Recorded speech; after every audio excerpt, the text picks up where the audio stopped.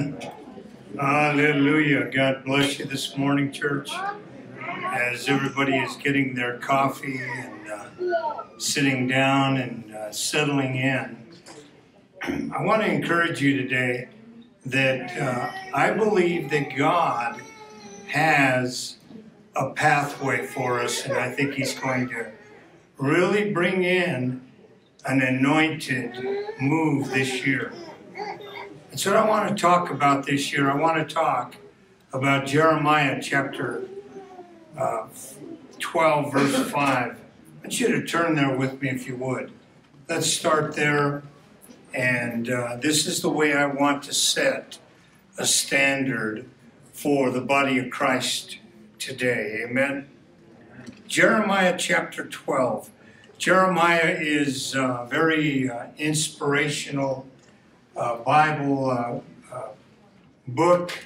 That Jeremiah is, I believe Baruch is the one that wrote Jeremiah, and it is Jeremiah expounding. He wrote part of it, Jeremiah did, but Baruch, his scribe, wrote the rest of it. So they shifted off one to the other, and that's how the Word of God was devised in this particular book. But it is one of the most life-moving books that is a part of my life and is something that has really established some good things for this church. This is where I had really attained the vision and the move of God through Jeremiah. He's the one that began to speak to us about building and rebuilding. And during times that we face that are difficult, Jeremiah, even though he's called the weeping prophet, he can really establish directives for the body of Christ. Now, in verse 5, he says this, and right now I'm just going to read the first part of this fifth verse. If you have run with footmen and they have wearied you, then how can you contend with horses? Church, if you're tired by the standards that you have set, how are you going to operate to the standard that God is going to set?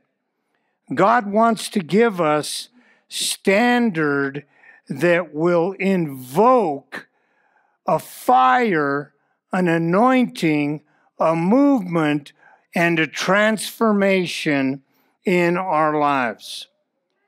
Church, how is it that you're going to operate as a mere man if God has called you as an anointed one?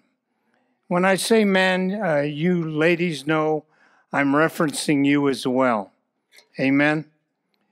And so with what God is trying to direct us in, we need to start off, first off, as placing and laying out in the Word and in a vision for the year and a plan that we have for 2021.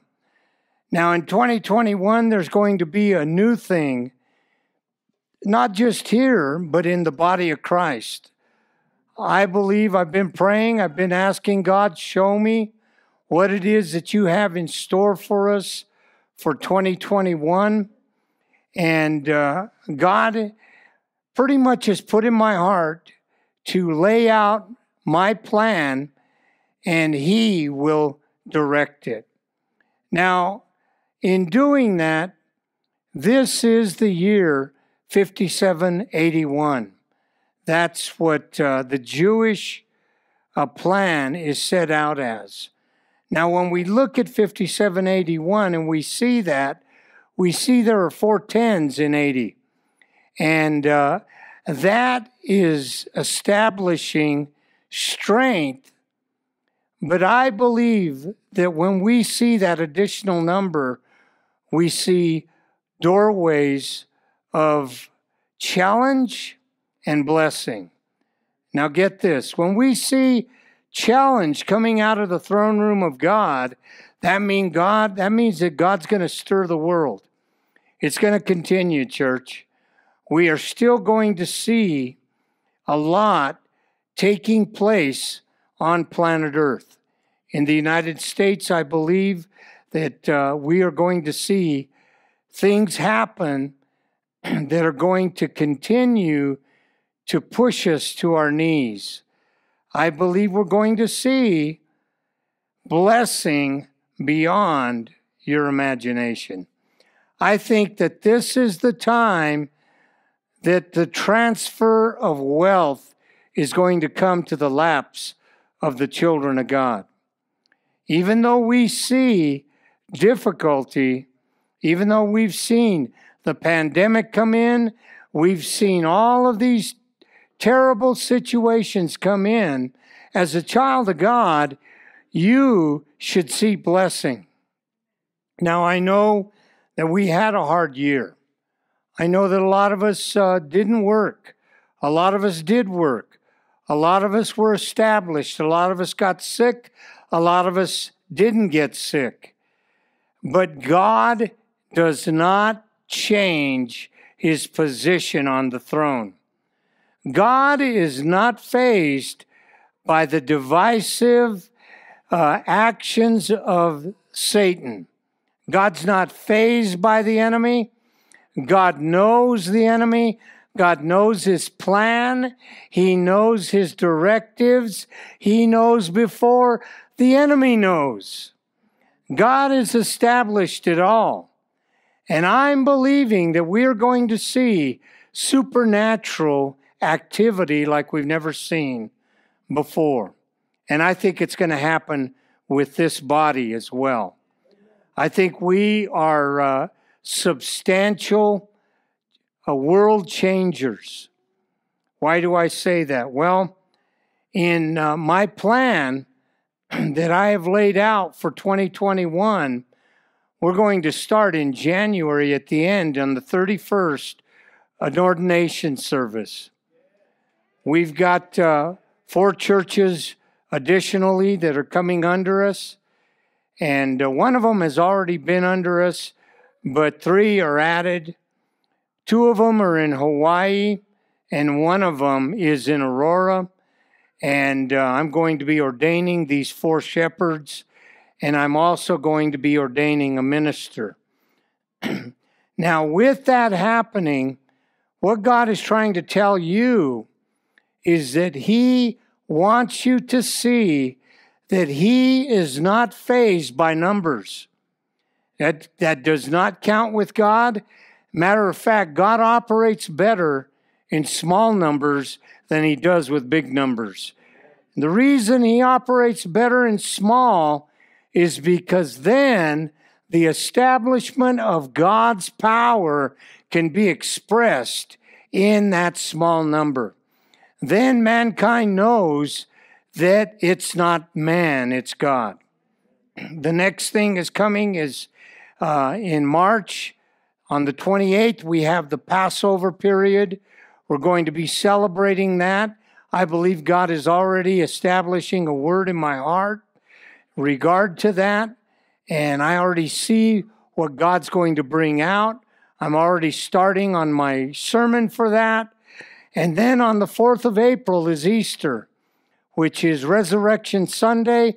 God has really given me some established word that he is going to press upon us and tell us why the Jewish nation has been moved and established by Jesus Christ, and why Jesus is Messiah, and the order that has been established by the feasts of God, why they've come out, and how they all culminate into what Jesus Christ has done. That's coming in April. We have guest speakers coming throughout the year.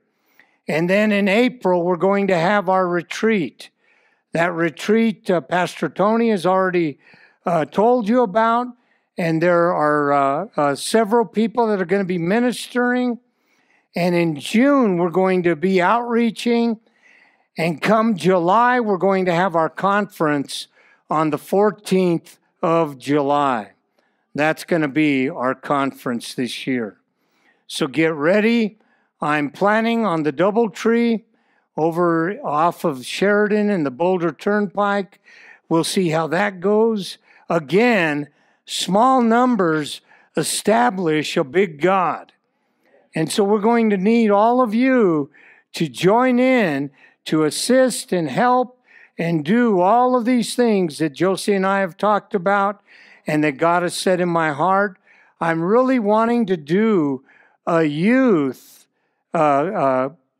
conference connected with our adult conference. So we will have 1 or 2 days of daytime youth conference period during that conference that we've had. This will be our 11th straight conference for the year. And then after July 14th, we've got Thanksgiving week coming up. We're going to be giving out turkeys again. We're going to be establishing some things. We're also, for Christmas in December, on the 25th, which is a Sunday, we're going to be giving out toys and gifts to people in need. So we're really going to push the church to be a blessing to the body of Christ and to the lost that are out there that need help, so that they can know that there's a church on the rise that wants to bless the body and bless the people, draw souls in. We're also going to see that on Wednesdays, my online Wednesday service in February, I'm going to stop that. We're not going to have that online service. But in February, I'm going to start up on Tuesday nights a discipleship class. So I'm going to establish that. And if you're interested in being a disciple, you need to come. But this is not going to be a situation where you're going to come in and just learn. I'm going to put you to work. So if you want to be a disciple, you got to learn to work as a disciple. And I want to impress you into being who you need to be. And I want accountability from you disciples. If you're interested, if you really want to learn how to be a strong disciple and how to be trained and directed, that's coming on Tuesdays in February. On Thursdays, we are still continuing Overcomers. That starts this coming Thursday. Pastor Dave Garcia will be teaching for the next 3 weeks. And then we're going to have Sister Sylvia Gonzalez. She'll be teaching for 3 weeks on that after Pastor Dave. And then we're going to continue with Brother Thomas. He'll be teaching, and we're going forward from that. We are just going to make it happen. And Brother Thomas and I are talking about some things that will be coming. And I just want you to know that we're not stopping that Thursday night Overcomer class, because you need to learn how to overcome. Amen? And it's very important that you go to that class on Thursdays at 6 p.m. this Thursday. Amen? We'll continue our men's and women's the second and third Saturdays of the month. Back here, we'll have the men's this Saturday at 10 in the morning, and then the women's next Saturday at 10 in the morning. You ladies, you need to rise up and not just be a part of the body, but be a part of what's going on with that. Why some of you don't go, I don't understand.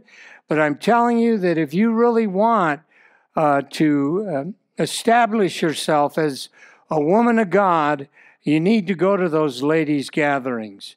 The Band of Brothers, and that's Women of Hope. Band of Brothers, next Saturday, I expect you there, men. If you don't make it, I know. I don't point fingers, and I don't sweat you, and I don't make you feel like you're a bad person because you didn't show up. That's not what this is about. This is about us coming in as powerhouse men. Amen. If this was our building, we'd put a moose and a deer on the wall, because this is a man's church. Now, I know you ladies are powerhouses and you're in competition with us, but you're still ladies. You're not going to yell at me, or I'm teasing, because I see some of the most anointed and voice-fearing women in the entire city of Denver in this church. Women who can prophesy, women who speak in tongues, women who operate in the gifts, women who are powerhouse anointed, women who are in charge. Amen? I'm not intimidated by a woman being in charge. I say go for it, because we need both men and women moving and doing the will and work of God. Agreed, ladies? You agree, men? Yeah. I don't know which were the women and which were the men, but also, church, we need Sunday school teachers, 2 of them. Just 2 Sunday school teachers. You see this young lady right here, Priscilla? Priscilla, would you stand, please, and look towards the body? She is in charge of Sunday school. See her after church, 2 ladies or 2 men or whatever. But we need teachers. Amen? Also, Sylvia Talk, she's in the back. Sylvia, would you stand? Sylvia Talk is in charge of nursery. We need nursery workers to help Sylvia Talk out. She needs more workers. And church, the more teachers, the more Sunday school teachers, the more nursery workers, the less we have to work. You understand that? Why do you think they have an army of ants? So one ant can do all the work and bring the sticks in to the ant mound? No. All of them are working so that there is not much put on just a single individual. That's why I'm pulling back and not doing all the work that I have done in the past. I'm letting you do it. Amen? But I just want you to know that on the 5th Sunday of every month, what we're going to do is we are going to have it. I'm trying to come up with something that we could do special on the 5th Sunday. When we get our own building, we'll do a potluck on that month. There's 5 Sundays in the year. This month and then 3 other months coming. Okay? I want to put those to good use. So that's kind of the plans. Those are some of the things. And that does not eliminate what we're doing with Africa, with Japan, with Australia, with other cities in the United States that we're a covering of. Amen. We're still moving, and as small as we are, that's what makes us so mighty. And I'm not going to be going to Africa this year. I've gotten word that it's best I don't go, so I'm going to hold back.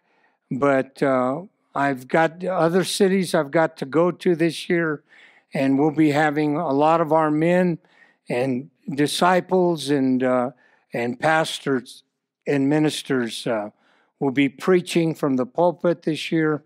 And we're going to see a lot of that going on, okay? So that's what we've got. And that's why I say that Jeremiah 12:5, if you have run with the footmen and they have wearied you, listen to this, then how can you contend with horses? When I was a young man and I was being discipled, I said it in my spirit that no one was going to outdo me. That wasn't bragging. That wasn't pride. It was a fire of God. God set a fire in my bosom. And he said, son, if you get tired running with these men and women, then how are you going to run with the devil? How are you going to be able to outpace him, outwork him, outdo him, outpray him, outsmart him, unless you become an anointed powerhouse man of God? So that's what I want to talk about today. There was a man named Wilberforce.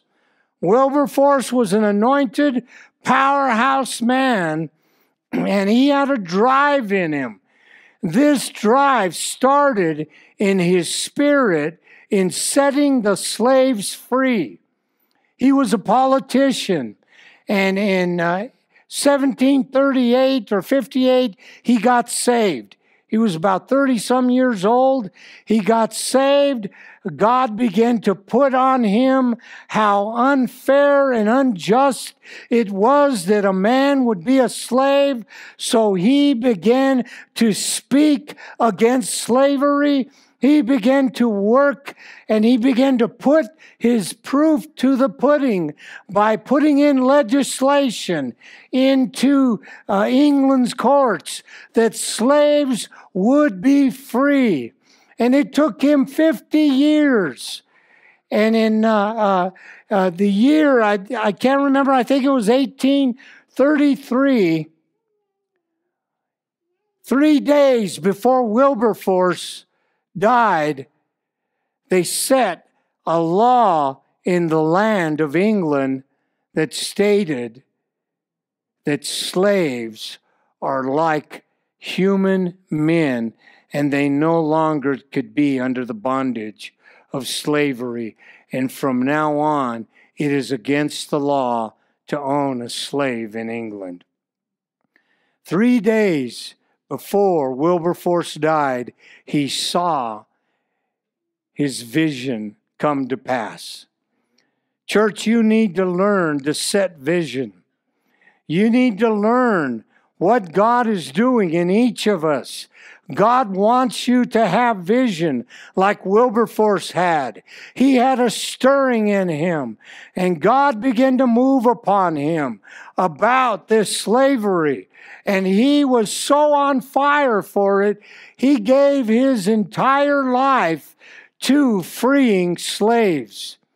The first period of time that you could see in Egypt, in Rome, they had slaves.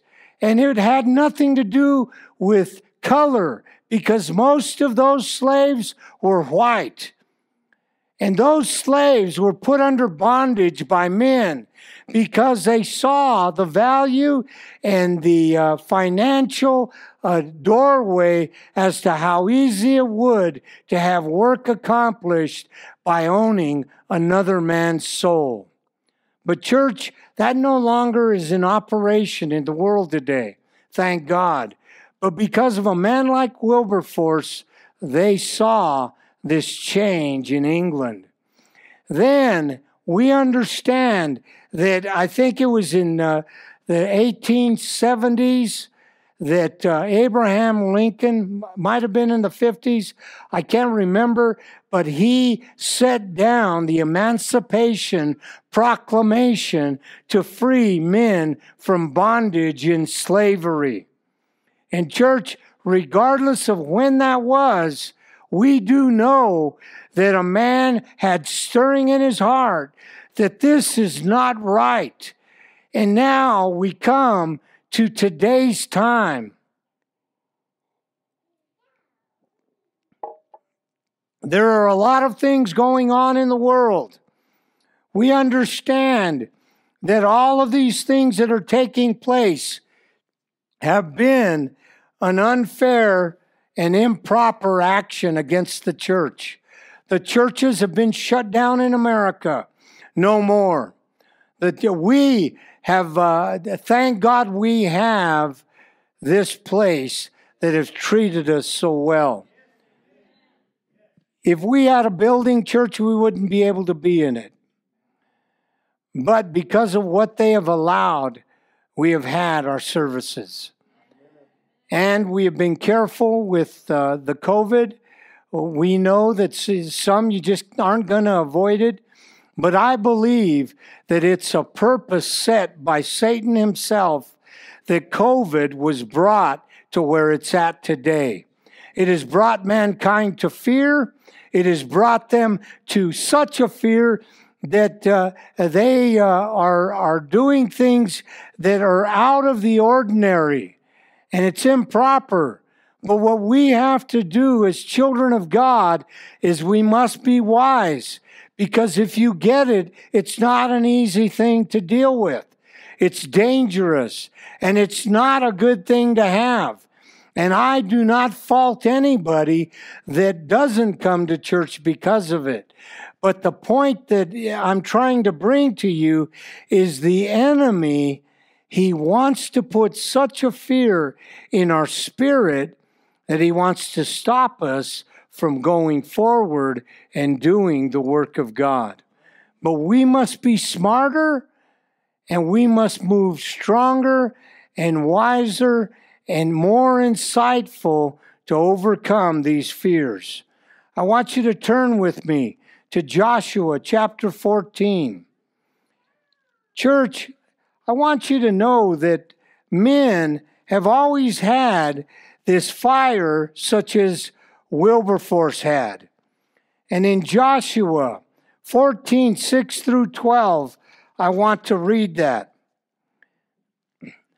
Now, this story that I'm about to read is a fire that came into a man's life. Now, I want you to follow with me. Then Joshua, the son of Nun, called the priests and said to them, "Take up the ark of the covenant, and let 7 priests bear 7 trumpets of ram's horns before the ark of the Lord."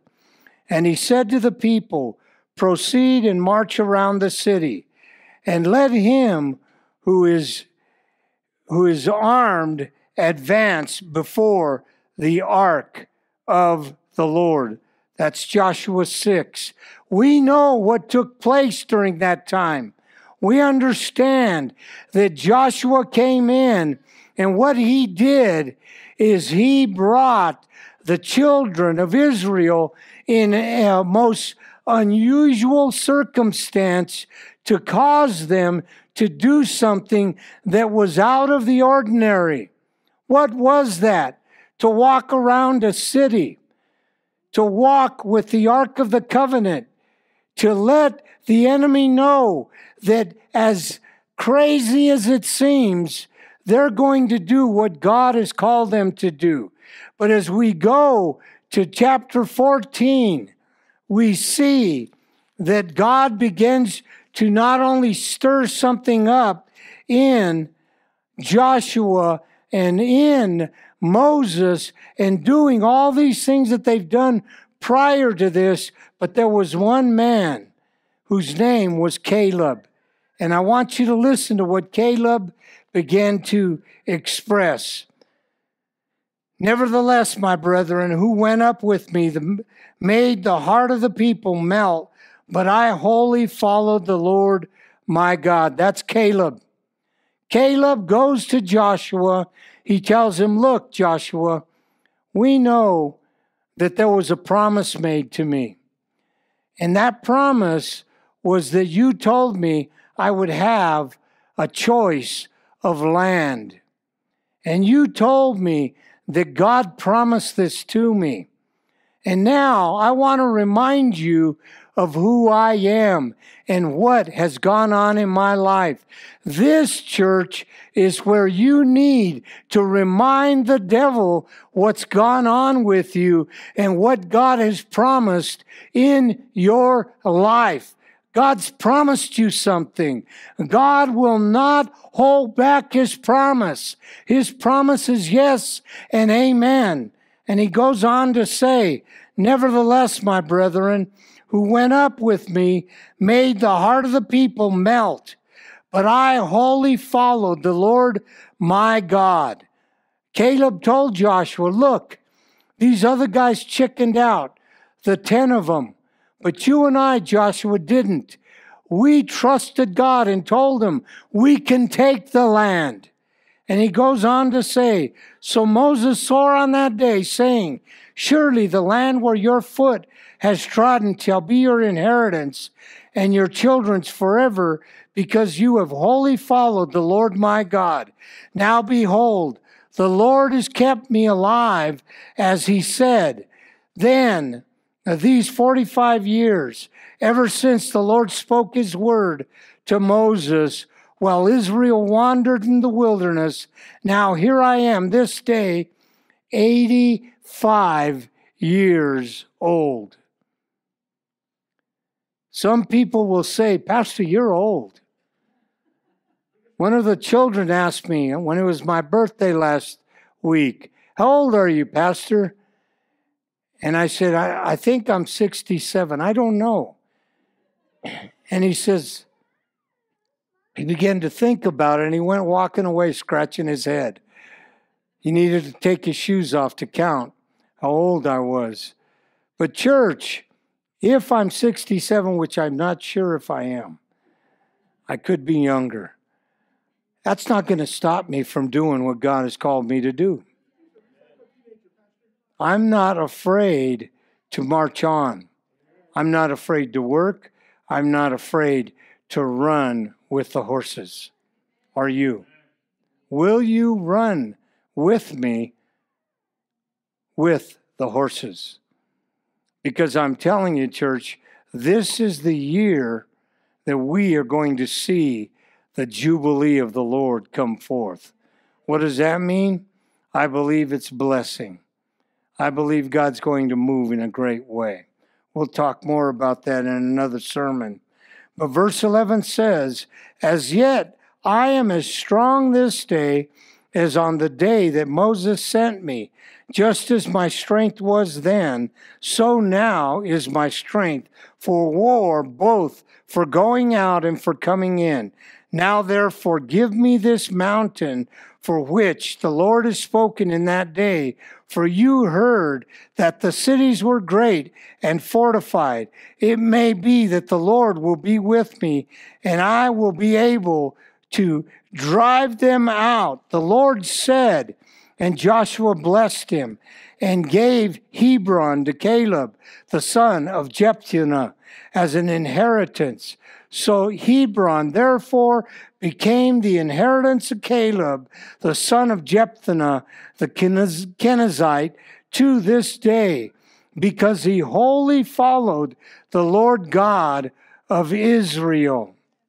Church, what I want you to understand is Hebron was occupied by the Anakim.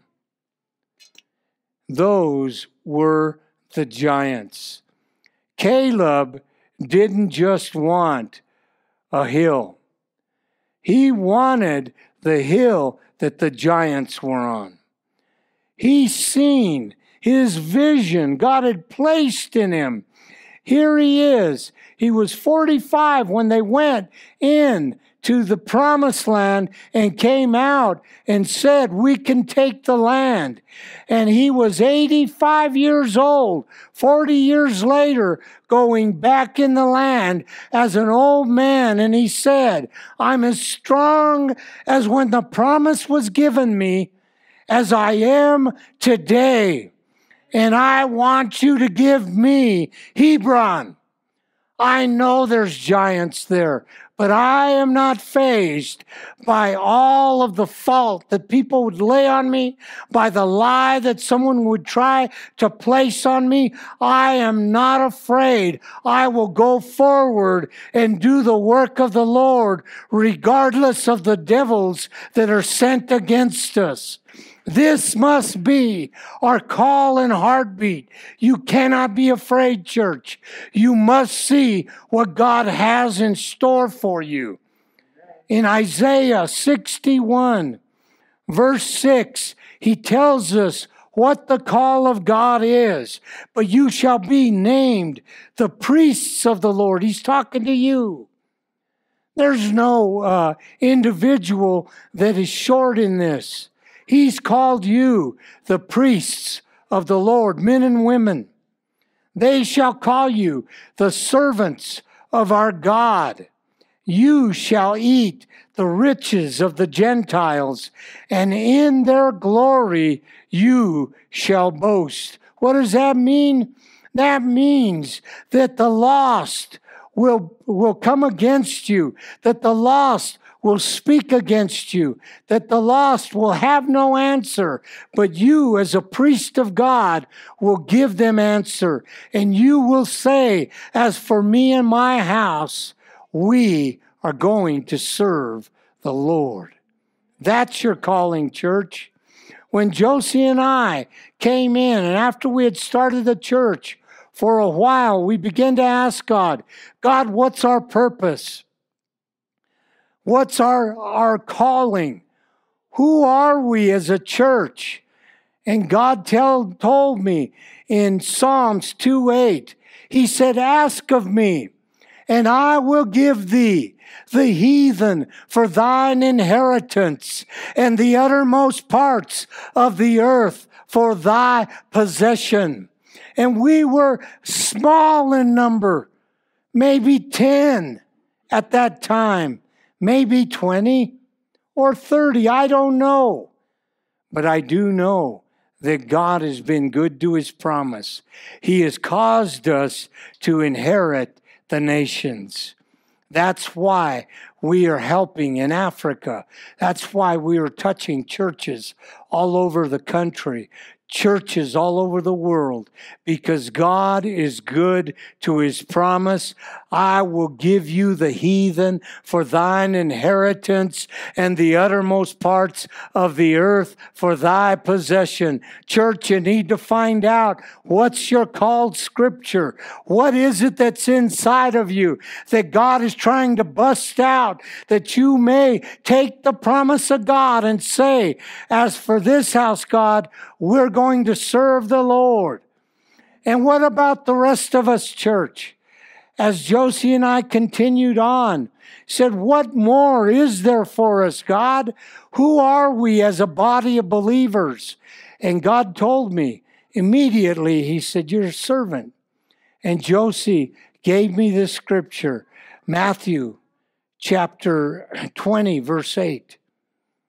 And it says, the Son of Man came not to serve, but to be served. Not to be served, but to serve and give His life a ransom for many. And we've taken that, church. We're servants. It's all over this body. And there are many that are still at home because of COVID. They're being isolated. That's okay. But they're still with us, church. They're calling us all the time. Not just those that are a part of this body that aren't here today. They're always contacting us because some of them, they can't come around any possibility of getting sick because they may very well die. But that is okay. There's coming a day of reward and a breakthrough day coming into the United States. We're not going to be caught up and intimidated by this COVID. We're not going to allow the politicians to tell us how to live our lives. We're not going to stand up with what they're trying to put on us, but we're going to go forward and do what God is putting upon us, putting in our hearts to march forward. And He goes on to say in Jeremiah chapter 12, verse 5, about the call of a man and a woman of God. If you have run with the footmen and they have wearied you, then how can you contend with the horses? And if the land of peace in which you trusted, they wearied you, then how will you do in the floodplain of the Jordan? We trust in our homes. We trust in our jobs. We trust in our finances.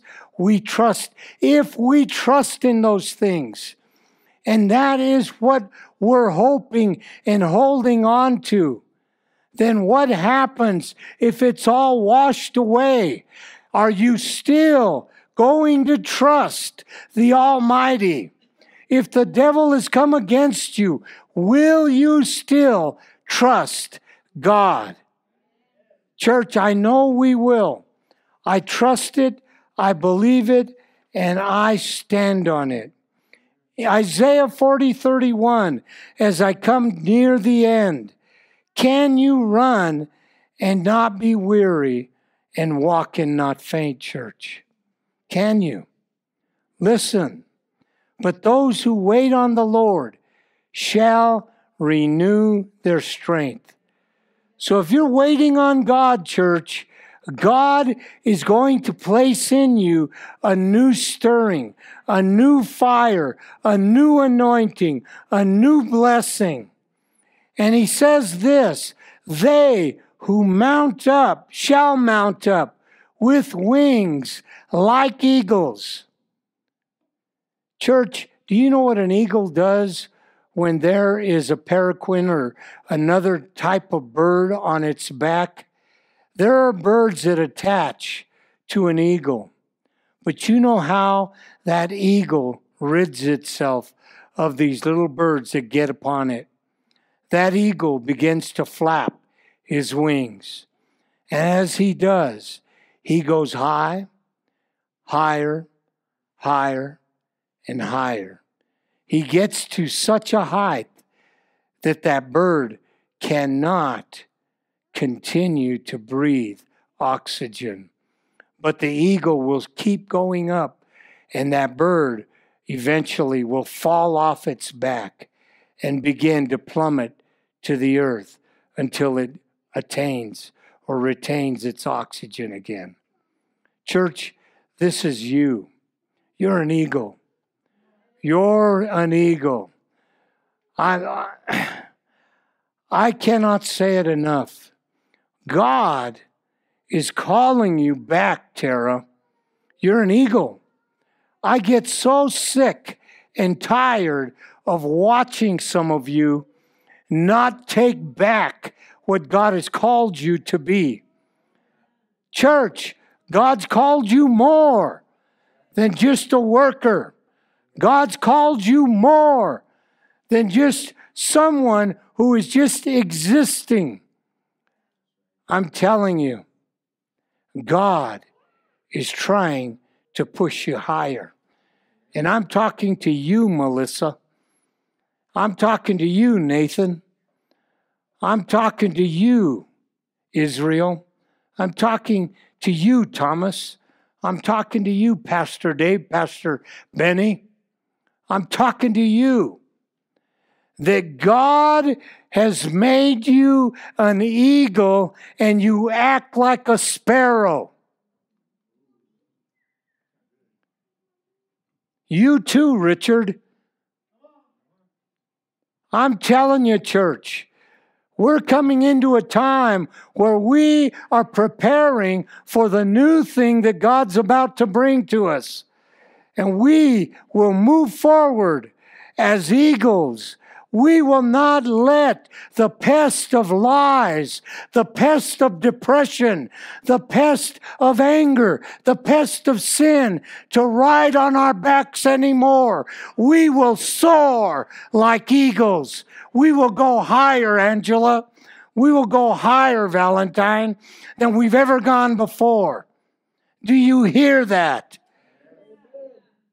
And he says this, they shall run and not be weary, and they shall walk and not faint.